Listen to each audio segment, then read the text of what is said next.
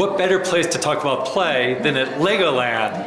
I'm here at Hotel Legoland in Denmark, where I've spent the last few days at a conference called the IDEA Conference from the LEGO Foundation that was focused on learning through play. And today I'll be talking with a friend and colleague, Erik Hansen at the LEGO company, about the value of play. So here I'm starting out with my LEGO Dragon, but let me also show you one of the things I like best about being at Hotel Legoland is this wall of minifigs behind the registration desk. Let me give you a closer look. I'm going to sneak behind the desk here. I've told there are more than 5,000 minifigs along this wall, each one different than the next.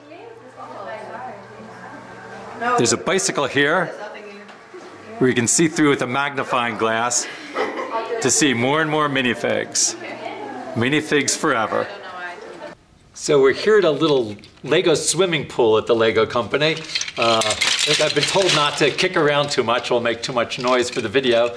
So I'll try not to play too much during the talk here, where I'm together with Erik Hansen, who's a product innovator, works on product innovation at a part of LEGO called Future Lab. But we've worked together for many, many years. Almost 30 years ago, we first started working together on some of the earliest work between MIT and the LEGO company.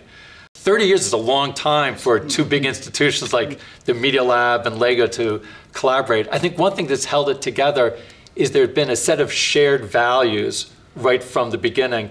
I think, in our group, we've always valued the idea of children learning through designing, creating, building things. So that fits so naturally with what LEGO's about. Yeah, it fits totally with our vision, and mission is to inspire and develop the builders of tomorrow, and that is playful creativity, that is joy of building, it's pride of creation. Yeah, I've always loved that phrase. I think LEGO calls it its play mission. That's our play promise. So that's what we promise to the users of LEGO bricks, is really that you will experience joy of building and pride of creation. And I think anyone who has seen a child demonstrate or show off to his parents or to peers what they have built, you'll see that in their eyes, the pride of creation, the joy that they have experienced in building what they have built. I've always loved that phrase from LEGO, the joy of building, pride of creation. Because the LEGO, you talked about that with thinking about these bricks. I think everything that we've designed in our group at the Media Lab, we also aim for joy of building, pride of creation. Yes. So I think sort of our visions are so well aligned, which is what's led to such a great collaboration.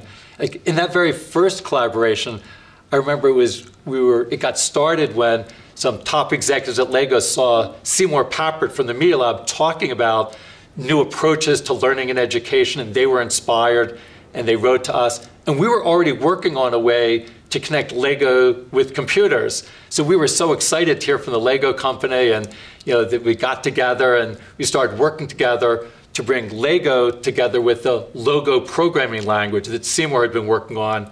So we were developing ways for kids to build with LEGO, then write Logo programs to control what they built with LEGO. Yeah, and when I first joined LEGO as a young technician, I thought I was joining a toy company. And I guess one of the first projects I worked on was actually the project together with you, and found out that we were much, much more than a toy company, that there was this deep passion for children's play and learning and how we could help them have better lives in schools. And I think what we experienced one of the first time we tested this first product was teachers saying, time for recess, you can take a break now, and the kids said, wait a while, we are busy, we are doing something, and that's when we knew we were really onto a powerful idea here. No, I think that combination of kids both building in the physical world, but then use the computer to build programs, so they're doing these two types of building. But I do remember right from the beginning, there were some challenges to make sure that as we added computers to the LEGO experience, that it remained playful, because there were some people who, at least back then, felt, well, it's important to be taken seriously. If we're bringing into schools a new computer activity, it better be taken seriously. I remember the first prototypes that they showed us, they only used black and yellow bricks because they wanted it to be taken seriously. And I remember us saying, no, it has to be colorful. It has to be in the LEGO spirit. Yeah, I remember those. They're actually the colors of wasps, the nature's symbol of warning symbols. But anyway, and they were replicas of machines like milling machines and automated robot arms and so on. But the kids, when they started playing freeform with this, they were building playgrounds and merry-go-rounds and so on, and that was a natural introduction of the minifigure to the models, because there had to be people around. Yeah, but we had to push to make sure that minifigures were included, because some people said, no, it won't be taken seriously. No. Then we said, well, no, we want to be playful as well. And actually, that's been a continuing battle over the years to try to get minifigures. Every time there's a new robotics kit, I find that I'm saying we have to put minifigures in there to make sure that it has that sort of playful storytelling approach to it. Yeah. So now, after I guess it was 1988 that first product came out from our collaboration, the LEGO logo. But by that time, electronics were getting smaller and cheaper, and we started to realize that maybe we could take the whole computer and fit it inside of a large Lego brick. So we started working together on what we started calling programmable bricks. And it was probably by 1989 or 90, we had our first prototypes of a programmable brick. There was probably, I don't know, maybe like around this size or so. Little, so it was, it was a large brick. It was, sort of in your hand. But it was starting to get smaller and smaller. That you could build the electronics, build the computer right into your Lego construction. And it was fantastic to have that vision of a programmable brick and what it could do for children's play.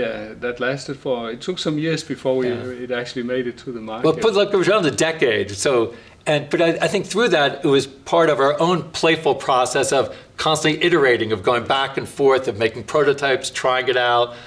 And although it was a decade before it got out, we were playing with it during that decade. Absolutely. And continued to play with it. So I guess it was 1998 that LEGO Mindstorms first, got out to the world. But even once the technology got out to the world, I think part of what we saw as our challenge and our mission was to make sure that the ideas got out there, that it wasn't just about the technology, but it would get out there in a playful spirit so that people would use it in playful explorations and experimentation. Yes.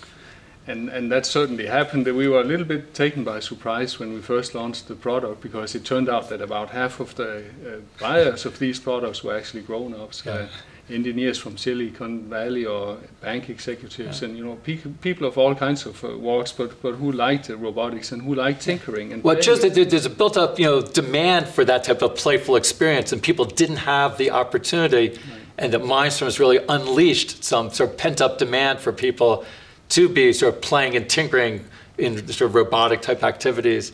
I know one thing that we did, I guess it was a year later in 1999, in order to bring together that community to sort of share ideas about how to do playful invention with Mindstorms. We had an event at MIT called MindFest. There's sort of a festival of playful invention. And it wasn't just a festival of robotic construction, it was a festival of playful invention. Because I think we want to get out that idea that it wasn't just build a robot, although it's great to build a robot for a robot competition. We want to show and to have people share ideas about how this could be used in a diverse set of ways to let everybody play with the technology to live out their own fantasies. And I think there are two things that really stay in my mind from that festival. One thing was meeting Seymour Papert and saying to him, you must be really proud and happy today now that Mindstorm's vision that he helped create is finally on the market. And Seymour's answer was, we're just scratching the surface. We only just got started. Yeah. And I think that's also part to the key, or one of the key elements in our long-term relationships that always kept pushing us. There's much more we need to do, and within this frame of shared values, but still being really ambitious on behalf of the LEGO company. It's something we deeply appreciate. Yeah. I think another thing that I remember from that Mindfest is there were a lot of those adult tinkerers there in addition to kids, and some of the hackers who were developing software for Mindstorms. And I remember at the beginning, people at LEGO were very sort of resistant to that, because they felt that they had this new product, they had developed the software for it.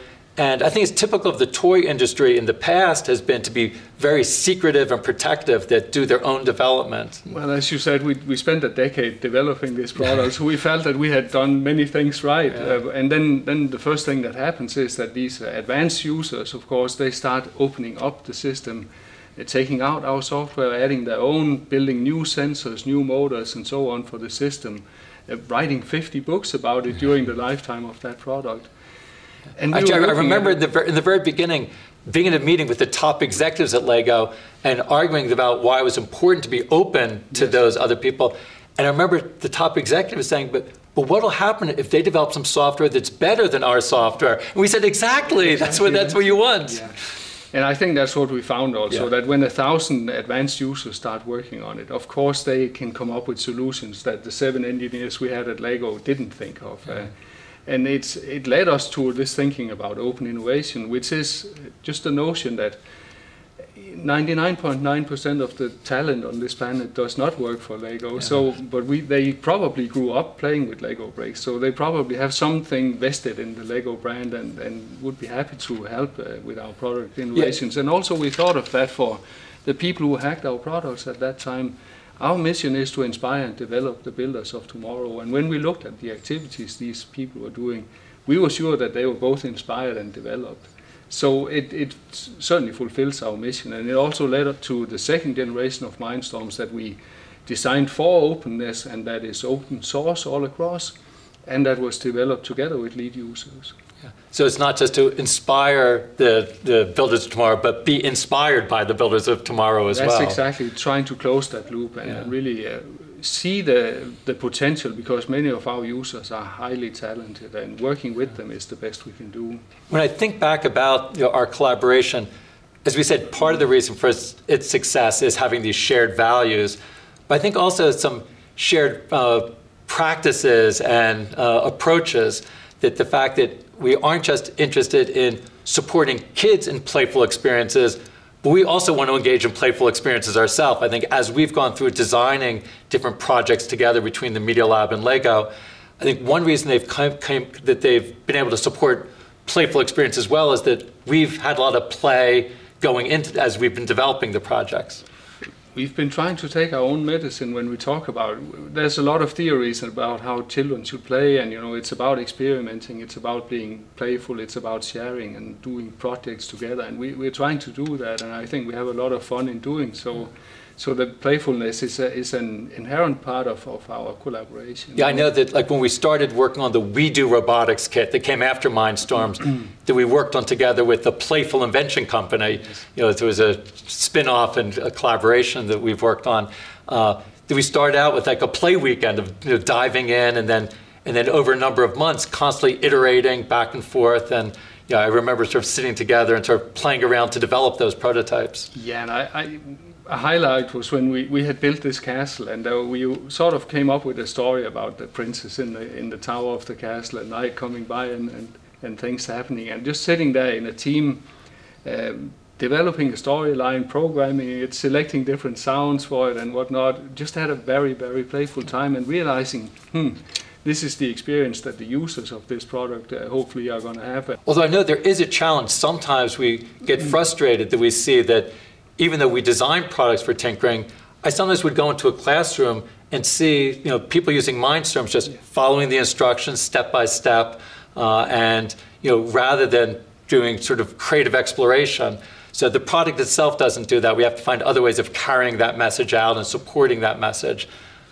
Yeah, I think we can build many of the things into the product to show, of course, often there is a main model, but then to have some inspiration for what else could you build with this, and to really inspire children to think and build their own models and their own creations is really important. I recently saw the LEGO movie, and one thing I liked about the movie was one of the themes was that it's okay to sort of break the rules and go beyond the instructions. So I think that should be sort of a key message, that it's important to keep that to heart and to continue to develop approaches that encourage people to break the rules, not just follow the instructions. Yes, I think it's a great message in the movie, and it's a really important thing that it's much more than okay to build your own things and to go beyond the instructions. It's really, that's about human creativity, which is important. Now, of course, there's a challenge as we continue to move into the digital age, how to maintain that playful tinkering spirit in the digital age.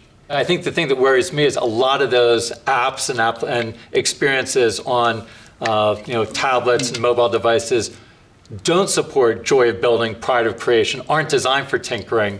It's a lot of pointing, clicking, browsing, but not joy of building, pride of creation. So I think we still have a lot to work on together to try to make sure that as these devices spread through the world, that that we can keep true to the spirit of the things we've worked on together and to make sure to sustain pride building, pride of creations and all different media into the future. Yes, and it's just about exploring the digital world because it has rich affordances towards creativity and towards tinkering. So it's just about finding the LEGO identity in that sphere.